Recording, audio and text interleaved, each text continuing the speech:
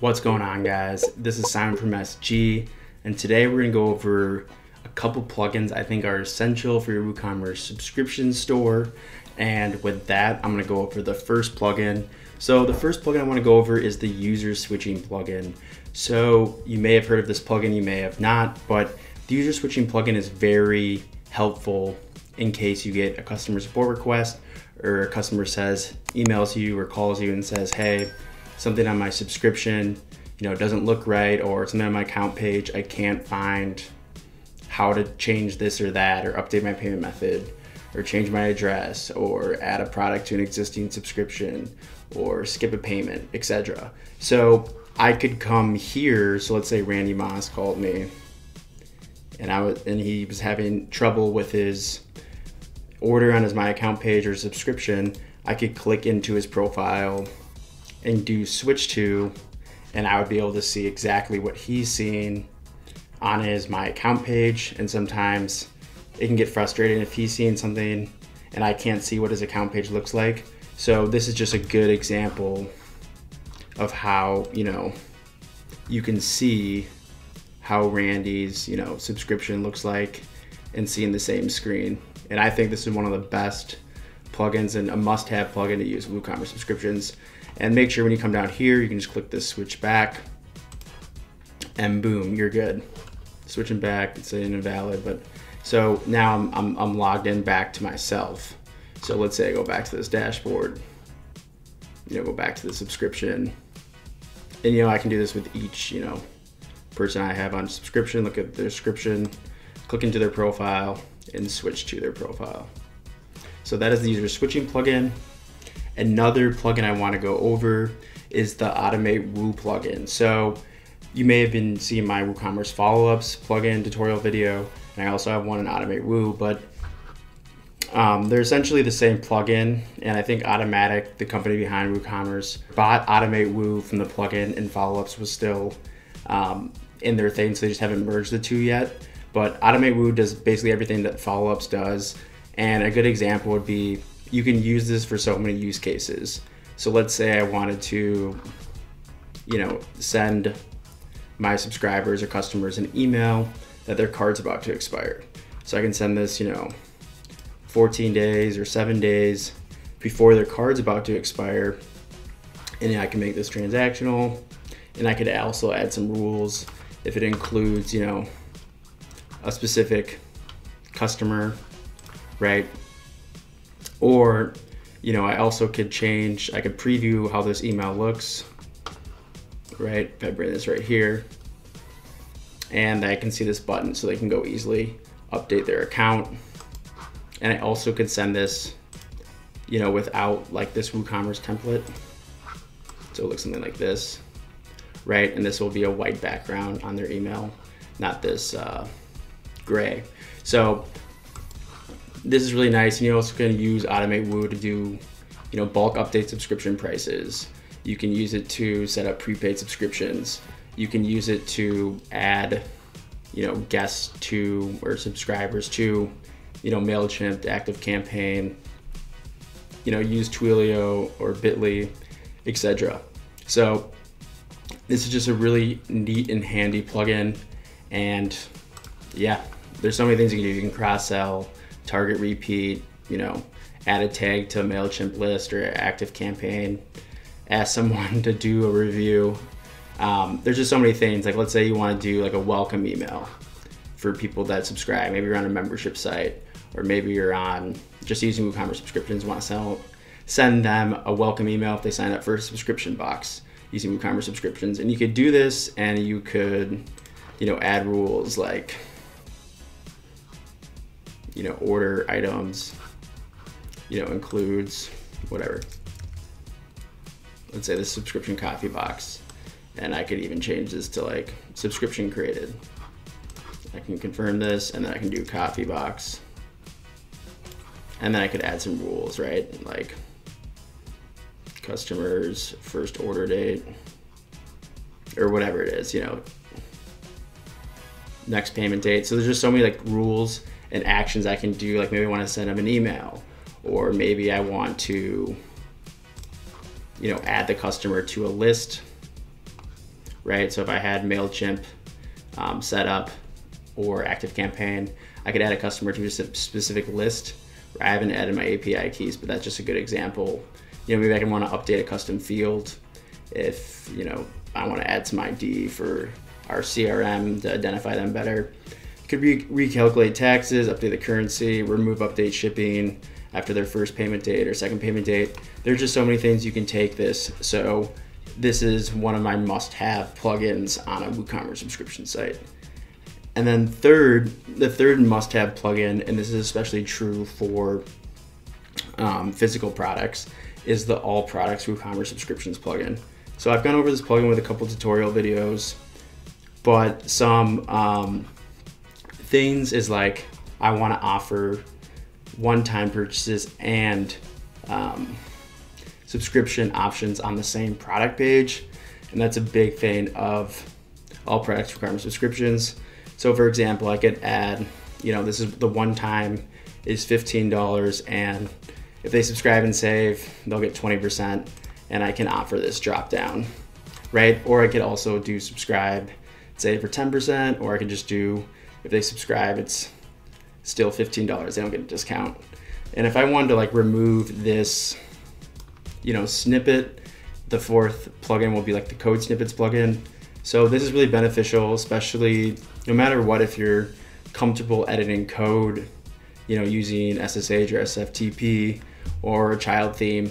Sometimes it's easier just to use the code snippets plugin, and this is a free plugin.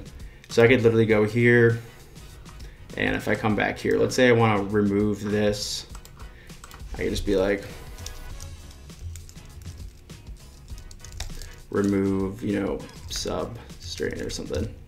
And I could just come down here and I could paste, this thing, and let's say I run this, and now if I come back here, I remove this like substrate, and so now it's just makes things look cleaner. And the code snippets plugin can be just used for so many different things. If you look at a lot of plugin documentation, they may have like filters or actions. They remove action or add filter, remove filter, etc. So you can use this code snippet plugin with so many different things.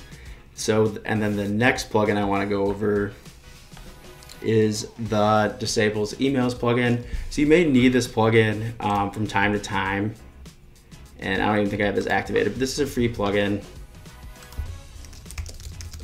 and you may need this just to, if you're testing something, or if you manually need to update a subscription ever or another order, and you want to disable emails for a couple minutes because you want to take an order, from processing to on hold, but you don't want to trigger the customer. So let's say I needed to add a line item or whatever it was. The disable emails plugin can be really beneficial just to make sure that emails aren't mass going out if you're bulk updating things or updating one order. So disables email. And then the other plugin I want to go over is the Toolbox for WooCommerce Subscriptions plugin.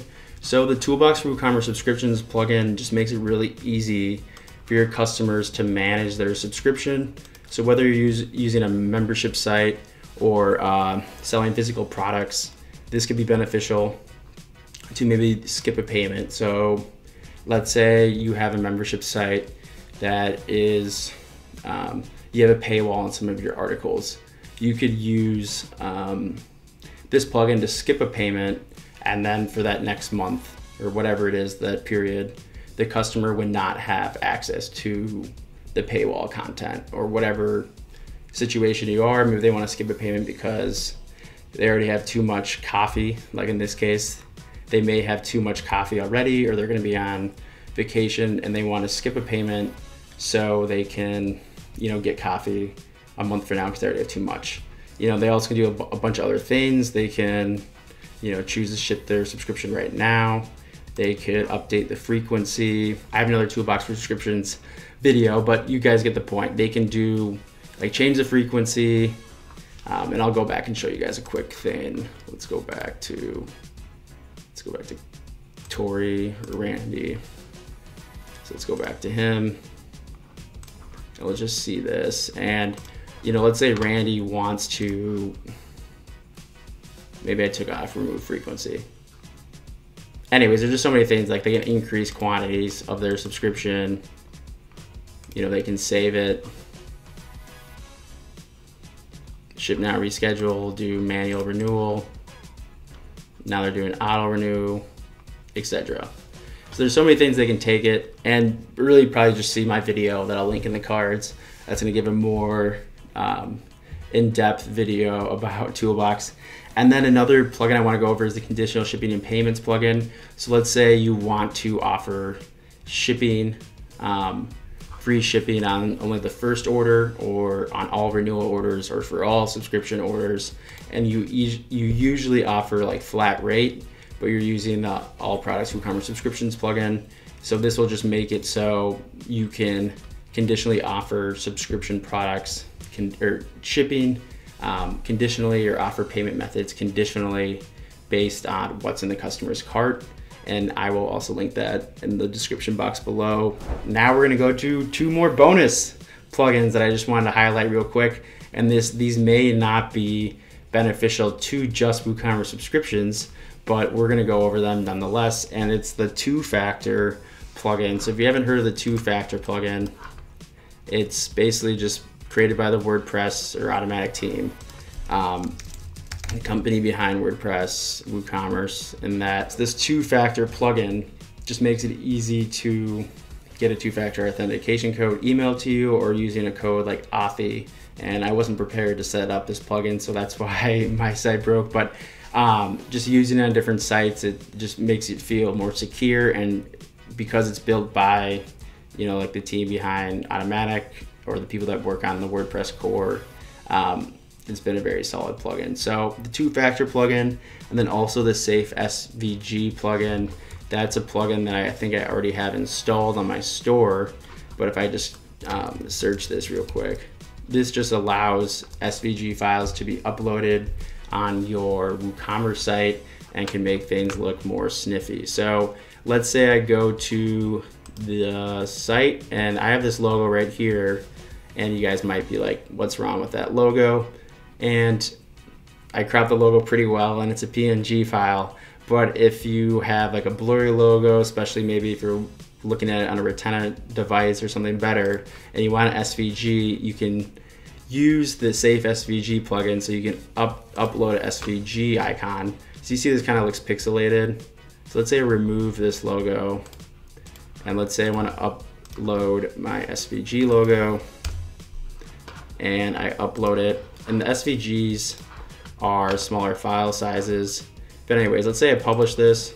So you probably won't be able to see a difference right now, but this logo just looks a lot cleaner and less pixelated in a smaller file size, especially because some people have like, they upload a logo that's 2000 pixels wide or whatever it is. SVG is a way smaller file size and always looks crisp and clear. So that's basically it. Feedback or comments, let me know in the description box below or in the comments, and see you guys next time. Have a great rest of your day. Peace.